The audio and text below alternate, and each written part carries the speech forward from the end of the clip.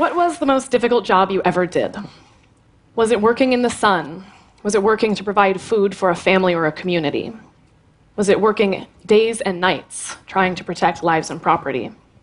Was it working alone or working on a project that wasn't guaranteed to succeed, but that might improve human health or save a life? Was it working to build something, create something, make a work of art? Was it work for which you were never sure you were fully understood or appreciated? The people in our communities who do these jobs deserve our attention, our love, and our deepest support. But people aren't the only ones in our communities who do these difficult jobs.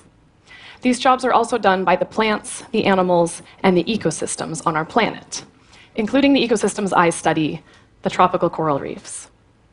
Coral reefs are farmers. They provide food, income, and food security for hundreds of millions of people around the world.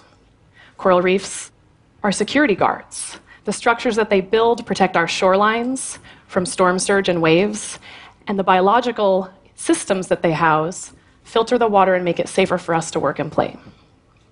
Coral reefs are chemists. The molecules that we're discovering on coral reefs are increasingly important in the search for new antibiotics and new cancer drugs. And coral reefs are artists. The structures that they build are some of the most beautiful things on planet Earth.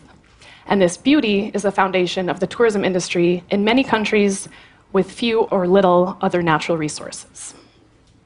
So for all of these reasons, all of these ecosystem services, economists estimate the value of the world's coral reefs in the hundreds of billions of dollars per year. And yet, despite all that hard work being done for us and all that wealth that we gain, we have done almost everything we possibly could to destroy that. We have taken the fish out of the oceans, and we have added in fertilizer, sewage, diseases, oil, pollution, sediments. We have trampled the reefs physically with our boats, our fins, our bulldozers, and we have changed the chemistry of the entire sea, warmed the waters, and made storms worse. And these would all be bad on their own, but these threats magnify each other and compound one another and make each other worse. I'll give you an example. Where I live and work in Curacao, a tropical storm went by a few years ago. And on the eastern end of the island, where the reefs are intact and thriving, you could barely tell a tropical storm had passed. But in town, where corals had died from overfishing, from pollution, the tropical storm picked up the dead corals and used them as bludgeons to kill the corals that were left.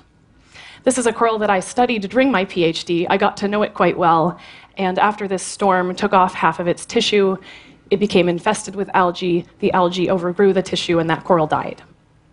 This magnification of threats, this compounding of factors, is what Jeremy Jackson describes as the slippery slope to slime.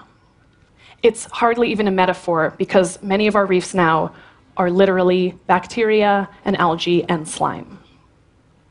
Now, this is the part of the talk where you may expect me to launch into my plea for us to all save the coral reefs. But I have a confession to make. That phrase drives me nuts. Whether I see it in a tweet, in a news headline, or the glossy pages of a conservation brochure, that phrase bothers me, because we as conservationists have been sounding the alarms about the death of coral reefs for decades. And yet, almost everyone I meet, no matter how educated, is not sure what a coral is or where they come from. How would we get someone to care about the world's coral reefs when it's an abstract thing they can barely understand? If they don't understand what a coral is, or where it comes from, or how funny or interesting or beautiful it is, why would we expect them to care about saving them? So let's change that. What is a coral, and where does it come from? Corals are born in a number of different ways, but most often by mass spawning.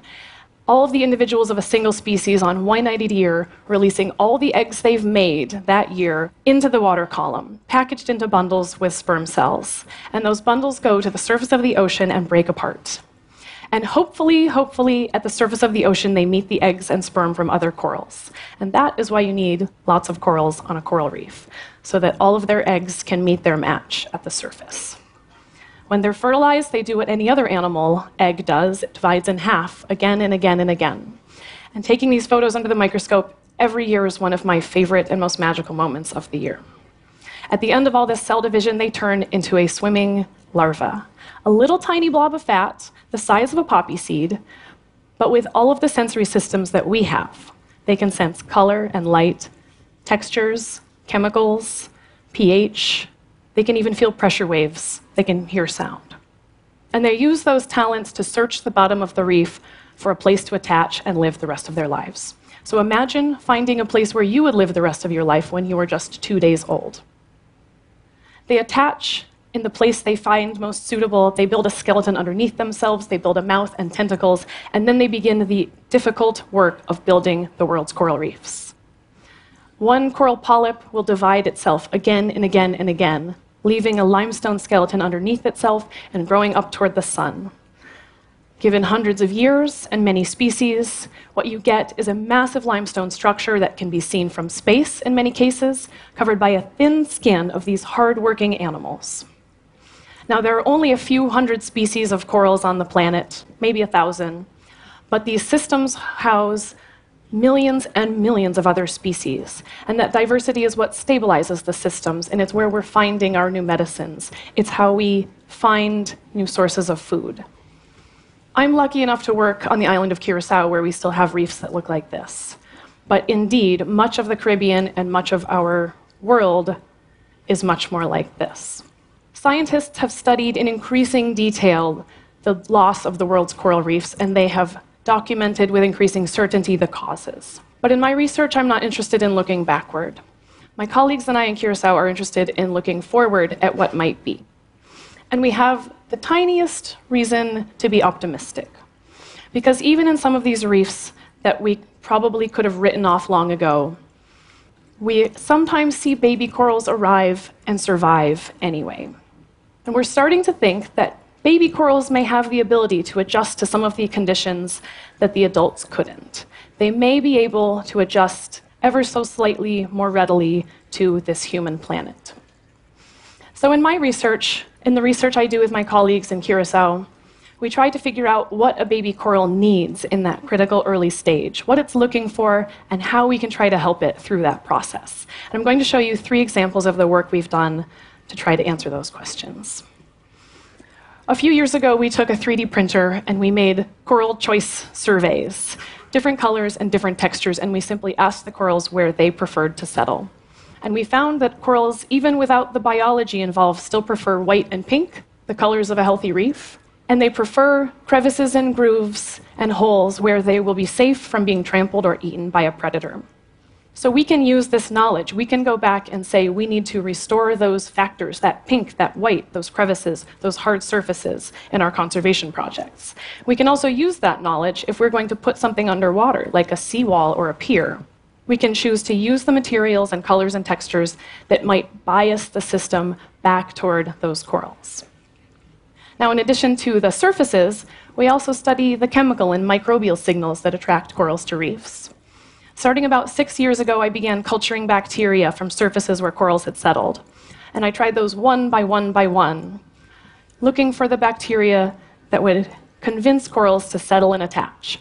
And we now have many bacterial strains in our freezer that will reliably cause corals to go through that settlement and attachment process. So as we speak, my colleagues in Curacao are testing those bacteria to see if they'll help us raise more coral settlers in the lab, and to see if those coral settlers will survive better when we put them back underwater. Now, in addition to these tools, we also try to uncover the mysteries of species that are understudied.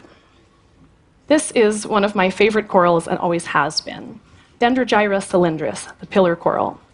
I love it because it makes this ridiculous shape, because its tentacles are fat and look fuzzy, and because it's rare.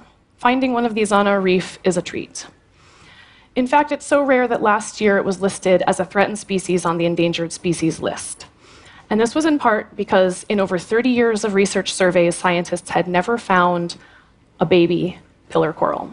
We weren't even sure if they could still reproduce or if they were still reproducing. So 4 years ago, we started following these at night and watching to see if we could figure out when they spawn in Curacao. We got some good tips from our colleagues in Florida who had seen one in 2007, one in 2008, and eventually we figured out when they spawn in Curacao and we caught it. Here's a female on the left with some eggs in her tissue about to release them into the seawater. And here's a male on the right releasing sperm. We collected this, we got it back to the lab, we got it to fertilize, and we got baby pillar corals swimming in our lab. Thanks to the work of our scientific aunts and uncles, and thanks to the 10 years of practice we've had in Curacao at raising other coral species, we got some of those larvae indeed to go through the rest of the process and settle and attach and turn into metamorphosed corals. So this is the first pillar coral baby that anyone ever saw.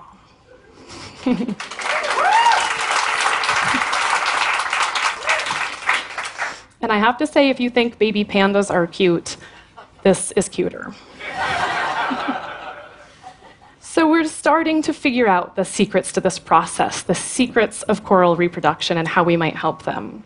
And this is true all around the world. Scientists are figuring out new ways to handle their embryos, to get them to settle, maybe even figuring out the methods to preserve them at low temperatures so that we can preserve their genetic diversity and work with them more often. But this is still so low tech. We are limited by the space on our bench, the number of hands in the lab, and the number of coffees we can drink in any given hour. Now compare that to our other crises and our other areas of concern as a society. We have advanced medical technology, we have defense technology, we have scientific technology, we even have advanced technology for art. But our technology for conservation is behind. Think back to the most difficult job you ever did. Many of you would say it was being a parent. My mother described being a parent as something that makes your life far more amazing and far more difficult than you could have ever possibly imagined. Now, I've been trying to help corals become parents for over 10 years now. And watching the wonder of life has certainly filled me with amazement to the core of my soul, but I've also seen how difficult it is for them to become parents. The pillar corals spawned again 2 weeks ago, and we collected their eggs and brought them back to the lab. And here you see one embryo dividing alongside 14 eggs that didn't fertilize and will blow up. They'll be infected with bacteria, they will explode, and those bacteria will threaten the life of this one embryo that has a chance. We don't know if it was our handling methods that went wrong, and we don't know if it was just this coral on this reef always suffering from low fertility. Whatever the cause, we have much more work to do before we can use baby corals to grow or fix or, yes, maybe save coral reefs. So never mind that they're worth hundreds of billions of dollars. Coral reefs are hardworking animals and plants and microbes and fungi. They're providing us with art and food and medicine. And we almost took out an entire generation of corals. But a few made it anyway, despite our best efforts. And now it's time for us to thank them for the work they did and give them every chance they have to raise the coral reefs of the future, their coral babies. Thank you so much.